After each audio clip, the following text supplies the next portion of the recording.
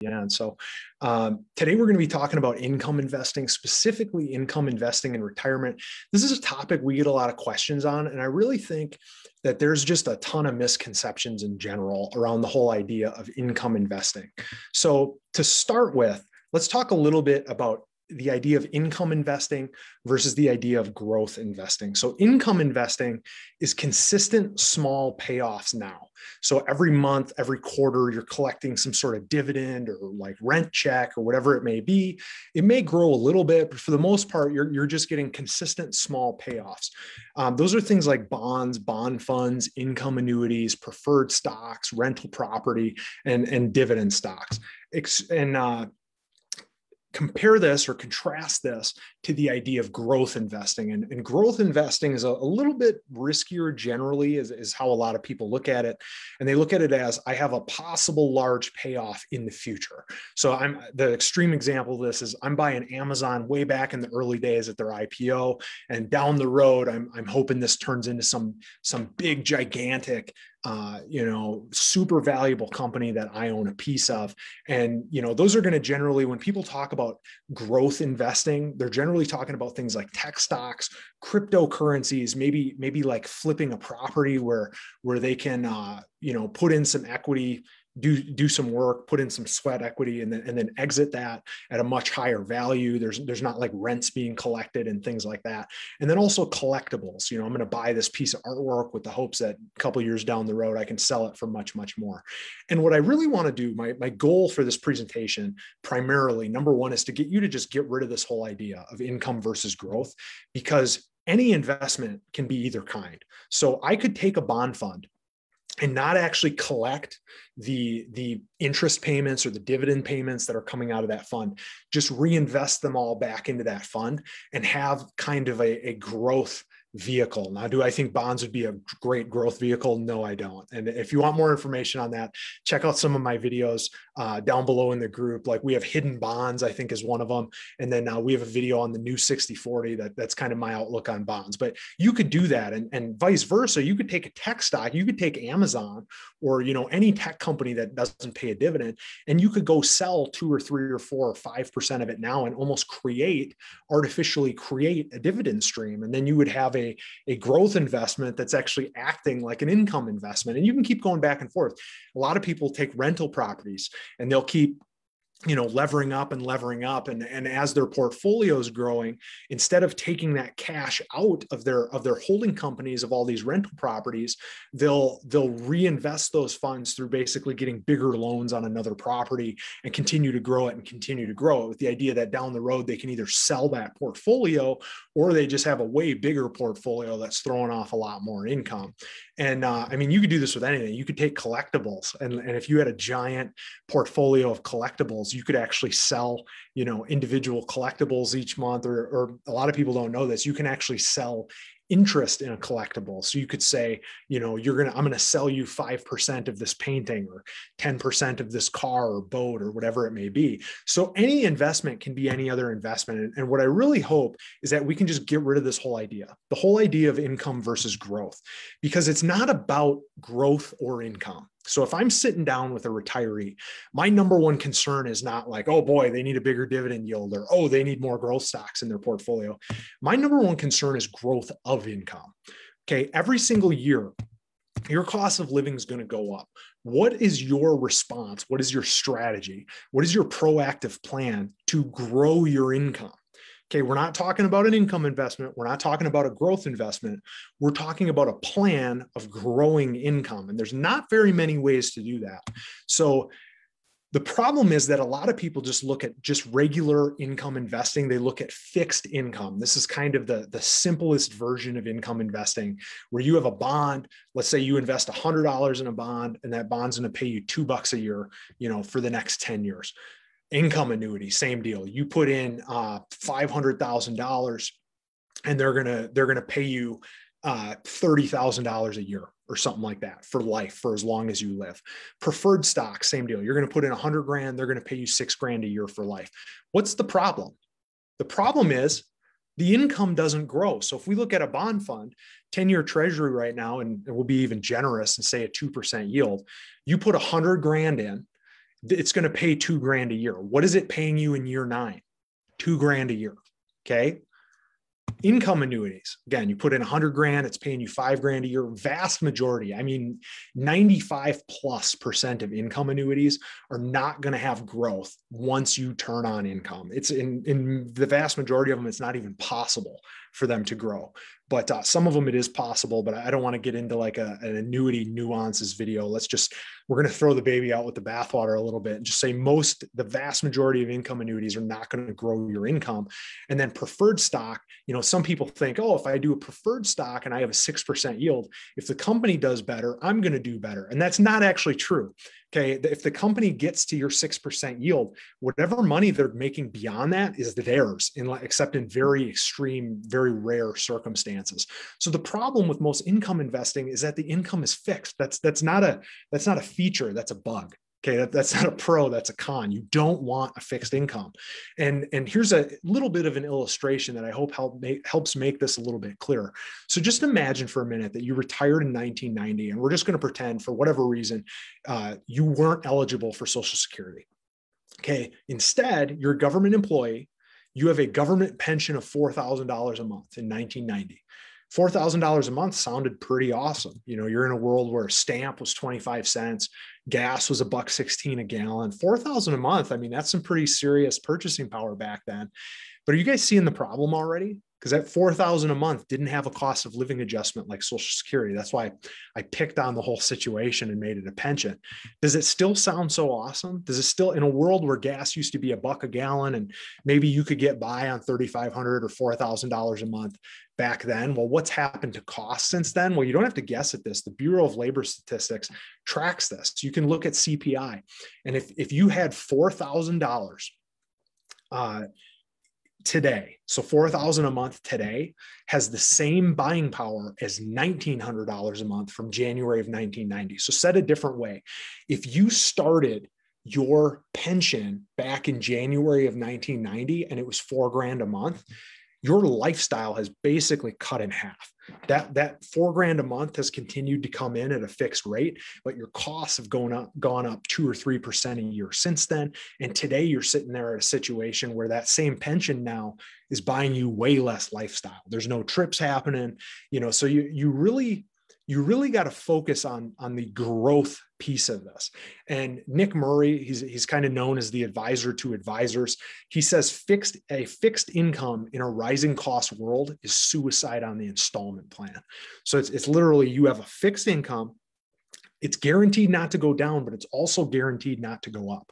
And your costs are going up. The last inflation report we saw, inflation was over 4%. It was almost 1% in a single month, but over 4% for a year. If you're locked into a fixed income where your costs are going up 4% a year, it's kind of like saying you're locking into a guaranteed pay cut every year. You're locking into a 3% or 4% pay cut every year for the rest of your retirement. Well, just on its face, that sounds totally crazy, right? And this is why what I hope we can do throughout this presentation is start to shift to be more big picture in our thinking. So let's just real quickly, let's eliminate all the things on this list that can't create a growing income. So bonds cannot create a growing income. That's fairly simple, right? Income annuities cannot create a growing income. Preferred stocks cannot create a growing income. Rental properties. Oh, I'm actually going to skip rental properties because you can raise your rents. We're going to talk more about this in a minute. Dividend stocks can create a growing income. We'll come back to that one. Tech stocks, they might create a big income down the road, but you're not getting a consistent, stable, reliable, dependable level of income right now, at least unless you go in every month or every quarter and go sell them. So maybe a managed portfolio of tech stocks could do this, but the rest of these are very straightforward, right? Crypto is not creating a steady, consistent level of income. It's volatile. It's all over the place. I'm rooting for it. I hope it all works out in the end, but it's volatile, right? So crypto can't get a retirement, like a stable, consistent retirement retirement income for somebody. Flipping properties. I mean, do you want to be strapping on the work belt and going out and knocking walls down and, moving countertops and doing all kinds of stuff like that? Probably not. So from the standpoint of like retirement income, when we start looking at the available options for retirement income, you're down to a couple of things. And when I look at collectibles, I would actually say for the vast majority of them, they're just not going to create income, because you're not really going to go to the trouble of selling a piece of your collection or something like that. A collectible really is a growth only, appreciation only investment, because I see a lot of people that have, in this area, being located in Green Bay, they have lots of sports memorabilia, a lot of, Packer helmets and autographed balls and different things like that. And they go, oh man, that thing's doubled in value in the last 10 years. I paid $300 for it. It's worth $600 now.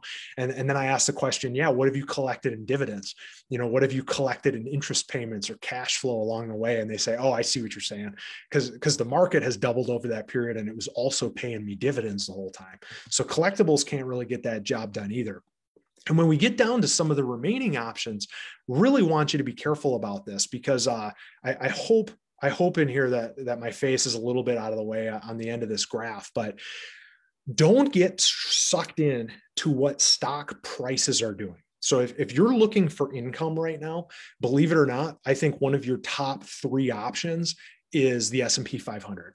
You go out and you're buying something. This is a graph that shows the dividend history of the S&P 500. So if you go all the way back, into the 1880s, and we're looking at like $7 a share in dividends, and you can see it just growing and growing. There was a dip for the Depression in there.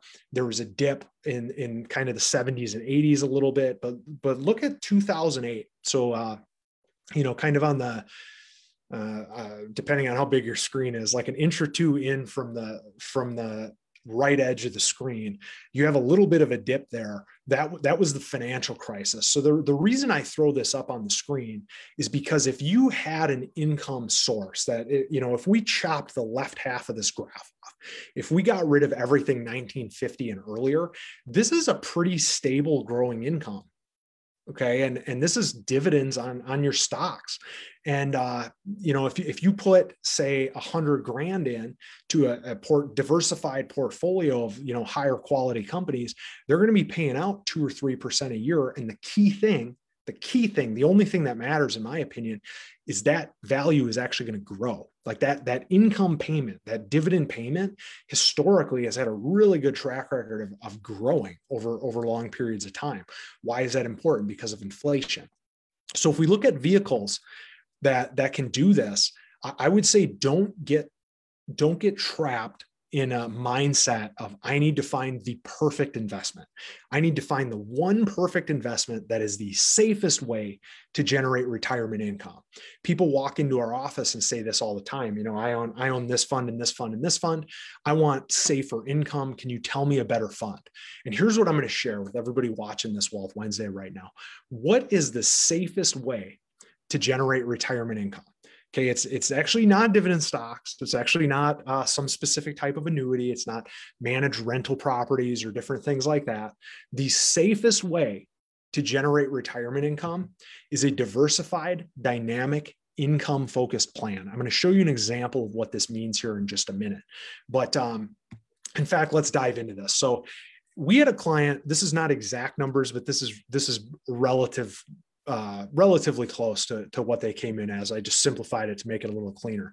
They came into my office. They had $1 million investment portfolio, of which 400,000 was stocks, 400,000 was bonds, 200,000 was cash. So 200 grand of cash, 400 grand of stocks, 400 grand of bonds. And when we got them into asking questions about this, the thing that they kept coming back to is they kept saying, this always just felt so cookie cutter to me. 20% cash, 40% stocks, 40% bonds. Every couple of years we would just go in and rebalance it. But like, what should I be doing? At this point, they were getting ready for me to explain a better investment. They thought I was going to say, you need to buy the Vanguard XYZ dividend fund, or the iShares high quality income ETF or whatever it was that they were bracing for. And this is what I said. I said, well, how much income do you need? And they told me, and I said, when do you need it? And they broke down some differences depending on the years and different things. I asked when they were taking Social Security. I asked if they had a pension. How's your health? What's your family history around longevity? How much of your portfolio here is traditional 401k, traditional IRA? All of these things are going to affect the recommendation, by the way. What tax bracket are you going to be in retirement? Well, why the heck would that matter? How could you even know that? Well, any reasonable advisor that has the right software packages, they can tell you in the current tax laws with inflation, if we grow the tax brackets like 2% a year or whatever, this is probably the tax brackets that you're going to be in. And we can even stress test, if there's tax increases, what that looks like to your situation. But also some of these other questions: who gets this money? If something happens to you, who's this for? Is this going to a charity? Is it going to your kids? How do you want to pass it to them?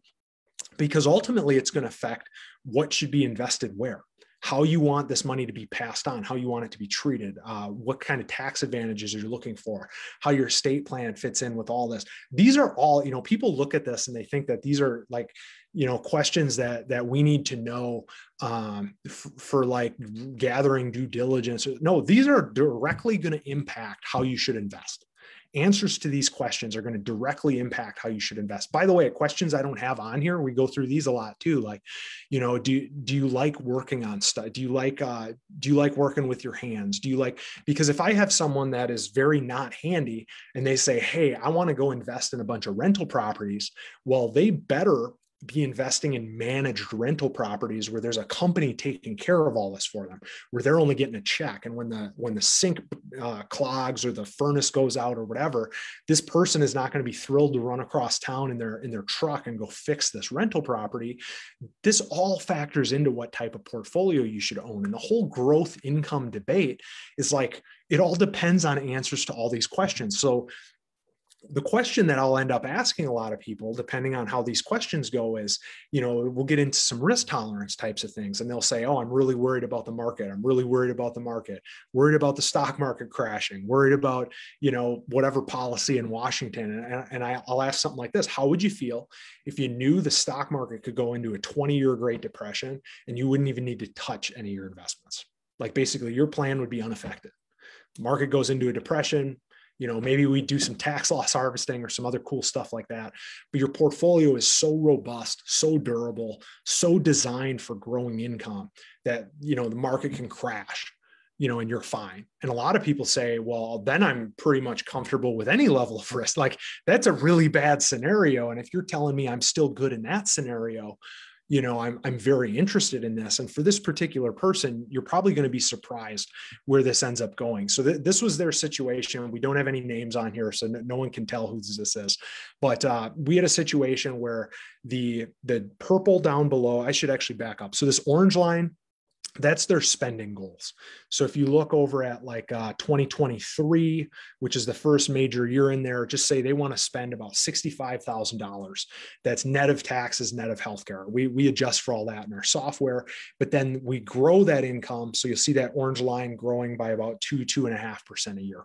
Then we start looking at the different income sources. So the purple there is Social Security. The yellow is a small pension they had. And the light blue is their portfolio withdrawals. Now you'll notice that green up above to the right, that's the required minimum distributions. You might look at this and go, Tony, why are they having these distributions that are way above their income need? And the answer is they don't have a choice. Okay, this person has big traditional IRAs. Out of that $1 million, it's almost all traditional IRAs. So they're going to get forced into some pretty big withdrawals down the road that are going to push them up into higher tax brackets. It's also going to impact their Medicare costs. There's something called IRMA. Lucky for them, they don't really have an Obamacare issue on the front end of this plan, but I'm getting off track. So looking at this situation here, what I see is this is what they need. They need $60,000 a year for 2 years. That's kind of ultra short term that they need that. And then for the next 3 years, they need about $10,000 a year for 3 years. And I look at this and say, beyond this, even with a Great Depression where that green bar goes way down, and, we could probably even cut Social Security and have that green bar go down, and their situation's perfectly fine. So look at this. The client originally came in, I'm going to actually go back here. The client originally came in with basically, if we assume the bonds and the cash, we're going to be generous to the bonds, and we're going to call that $600,000 safe money. In my opinion, and in looking at the bigger picture of their plan, they really need, say, $60,000 a year for 2 years. So they need $120,000 of cash, and then they need $10,000 a year for about say 3 years, maybe a little further if like Social Security gets cut or other really bad things happen in the economy. So what's interesting is I'm saying with a diversified income focused portfolio, they could have 120 grand of cash, $100,000 in one of the types of guaranteed contracts that I talk about in my new 60/40 video. By the way, if you haven't seen the new 60/40 video, comment new 60/40 down below. I'll tag you on that video. And also, if you haven't gotten a copy of my book yet, we'll send you a copy of my book. But what I'm getting at here is we're telling this person with $220,000, 120 grand of cash, 100 grand of a no fee guaranteed contract, they can pretty much make their retirement a lock. They can make it a darn near certain, like you can never get to 100%, but you're really making the plan safe. And then they're looking at this recommendation and they're going, oh my gosh, 780,000 in the stock market. I'm not going to be able to sleep. And I asked why. You have the cash short term, you have the principal guarantee. We can even get into some stress testing about, if we shrink this purple bar 20% and then shrink the green bar 50% because the market cuts in half, you're still hitting all your income goals. Like, why would you be losing sleep? And the more we talk and the more we talk, the more they start to realize, hey, if I upgrade my income investments, if I take this kind of intermediate term bucket, this principal guaranteed bucket, and instead of getting maybe like 2% fixed rate of return, if I have a 5 or 6 or 7% rate of return that can actually beat inflation, still comes with a huge amount of safety in the form of a principal guarantee. Yeah, I think I would sleep pretty well. I think my situation looks great, and I feel really confident, and I'm not really that worried about the other stuff. And what would that portfolio look like? So I'm going to skip through this. So how do I invest the rest of this money? You're talking about almost $800,000 here. What do I do with it? Well, just like before, there's a whole nother series of questions that come up. When someone asks me, how they should invest their money, I'll ask questions like, how do you feel about tobacco? And they'll laugh and go, what do you mean? What about it? And we'll talk about tobacco companies. We'll talk about, alcohol companies. We'll talk about China. We'll talk about Russia. A lot of our clients don't like to have money invested in China or Russia. And I get it, not only from a straight performance situation, but they don't like investing in these countries where there's some really major human rights concerns and things like that. And I totally get it. And I feel like the best plan is a plan you can actually stick with. And if we're going to build you one of these dynamic defensive, income plans, and then day one, you get your statement and you see that there's a fund in there that has money in China, and you pull the plug on the whole thing and shut the whole plan down, we didn't help anybody. So if we really are trying to generate safe, stable, consistent income throughout retirement, these are literally questions we need to know. How do you feel about owning an oil company or a coal company? How do you feel about owning big tech? How do you feel about owning Google or Twitter or different things like that? What about drug companies? How do you feel about owning a company that makes, some kind of painkiller or different? These are the types of questions, because this portfolio needs to be designed for you. It needs to be a portfolio that you love to own, something that you are really excited about, something that when things get a little bit choppy out there in the market, that you're going to ride it out. You're going to let the plan do its job, and you're going to continue to collect. If we look at 780,000 invested in something that's paying 3% dividend yield, you're collecting $23,000 in growing dividends. 10 years down the road, that's probably $40,000 or $45,000 just in the dividend income on top of Social Security and everything else. So if you do this right, And here, what this is the example portfolio we ended up recommending for this person. So what these different categories are: the red is large cap growth. That's going to be like tech companies, and also a lot of the newer healthcare companies, different things like that. Large cap value, that green bucket down in the lower left, that's going to be your Procter and Gamble and Kimberly Clark and Berkshire Hathaway and things like that. The kind of purple color off to the left, mid cap, those are kind of your next level down of companies. These are not tiny little startups, but they're also not JP Morgan and Bank of America and stuff like that. Small caps, this person was okay investing internationally in like the United Kingdom and Japan and places like that, Germany. They weren't comfortable investing in China. So they only have a developed international portfolio. Well, suddenly now they move from a cookie cutter, 60% fixed income portfolio, where they know coming into their original plan, 60% of their income was not going to grow. That's just, they just had to accept whatever level of income. Here, their income is fine. Their income is actually literally guaranteed out to 5 years, and it's extremely safe beyond that, like Social Security essentially out beyond that. And I mean, look at this situation. It's radically different. I would say much more custom. I hope you'd agree with that it's a lot more custom than the situation they had before. And I'll just tell you right now, this person was so much more excited about this portfolio and what they owned and knowing the types of companies they owned and being willing to stick with this portfolio through the long haul. And what they're going to be rewarded with is they're going to be rewarded with a bunch of tax issues down the road that luckily we can help them get out of, from a conversion standpoint and all the other things that happen. But when your money grows, it creates that whole other set of issues. Luckily, you can be proactive, think about them on the front end coming into it. But again, this is not a situation where there's some sort of magical investment out there. I hope I'm getting that clear. There's not some sort of magical property you're going to go find that's going to pay you 50% income on your money that's going to grow at 20% a year. You really need a diversified portfolio. It's got to be a blend of a lot of different things. You need short-term money. You need intermediate term money. You need long-term money.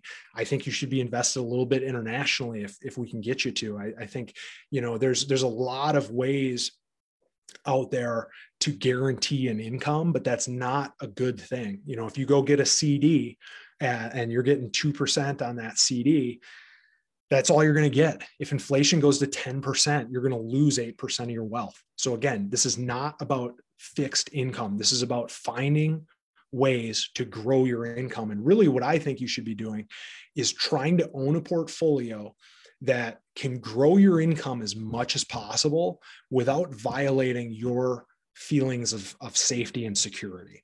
So like the fastest way to grow income on here would be like small caps and growth stocks, and mid caps and maybe a little bit of value. But like if someone's not going to be able to hang with that, they're not going to be able to stick with it. We need to start interjecting these other things. We need to bump up the cash buffer. We need to bump up the, the no fee contract that's principal guaranteed. So to just wrap this all up, the safest way to generate retirement income, we know it's got to be a plan you can stick with. And what it really needs to be is diversified, dynamic, income-focused plan. You don't need more money. You need a better plan. You need a plan that is proactive about growing your income. I showed in that example from 1990, stamps were a quarter. And then today, where they've gone to, well, they're going to probably double again if there even is a post office down the road. But I mean, look at gas. Look what gas has even done just here in the last few months. Look at food. Look at meat. Look at all these different things. You don't need more money. You don't need to work more. You don't need to inherit or like win the lottery or something like that. What we find with the vast majority of the people that are in our retirement mastery group that are watching these videos, they have plenty of money right now. They're just squandering the income strategy. And what I mean by that is, they're not planning proactively to grow their income. They're not taking advantage of all the tax opportunities that are out there. They're not tax loss harvesting. They're not gains harvesting in the years that you get them down into a 0% tax bracket. There's all sorts of things that are being left on the table and basically being underutilized. And this all comes back to, if you really want to know the best way to generate income in retirement, it's a better plan. So this is Tony Ellenbrand from Safeguard Wealth Management. Thanks so much for joining us for another Wealth Wednesday. If there's anything in this video you got questions about, comment down below. I'll try and answer a bunch of the questions in the comments as much as I can. And, every one of these plans is custom. Like your plan might look radically different than the one we went through. It probably does look radically different than the one we went through. But the bottom line is if you have a custom plan that's built to accomplish your goals, that is the safest way to generate the income that you need in retirement. It's not some magical investment. So again, Tony Ellenbrand from Safeguard. You don't need more money. You need a better plan. Thank you guys all so much for joining us today for Wealth Wednesday.